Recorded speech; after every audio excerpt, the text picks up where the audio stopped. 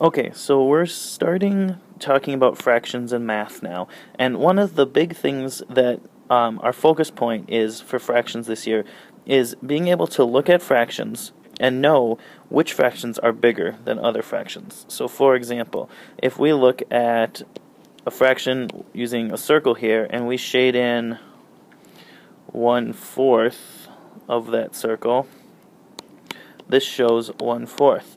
But if we make that same size circle, roughly, and we split it into eighths, and we shade in 1/8 of that circle, we see that 1/8 is actually smaller than 1/4. And that's a hard concept for kids to get because the 8 is bigger than the 4. So the bigger the number on the bottom, the smaller the actual fraction.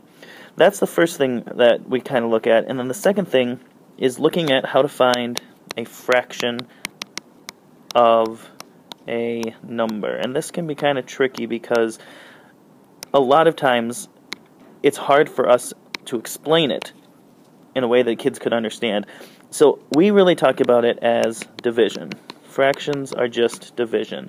So if I am trying to find 1/4 of 12, that's exactly the same as 12 divided by 4, and that equals 3.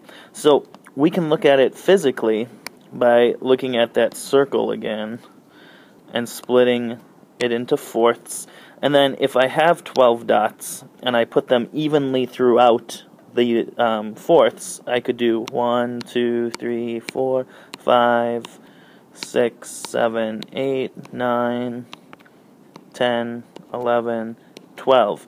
And you could see that I have 3 in each spot. So each of these has 3 equals 12 total, and then 1/4 of the total is 3. So we can look at it physically like that. Those are really the important things that we look at. It's going to be a hard stretch for kids to be able to look at numbers as they get more complicated. So if we were looking at 3/8 of 24, we talk about being able to split 24 into eighths, so it's the same kind of thing before. Here's a circle split into 8, and I'm going to count out 24. 1, 2, 3, 4, 5, 6, 7, 8, 9, 10, 11, 12, 13, 14, 15, 16, 17, 18, 19, 20, 21, 22, 23, 24. And if we look now, we see that 3 of those 24ths is going to be 9.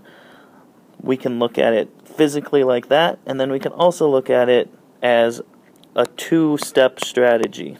We say divide by the bottom, multiply by the top.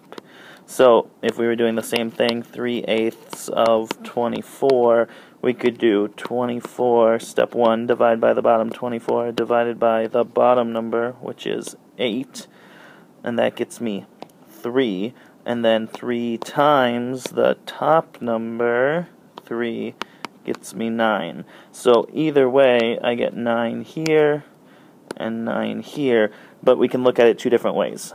It's going to take a lot of practice. It's not going to be something the students are going to understand right away.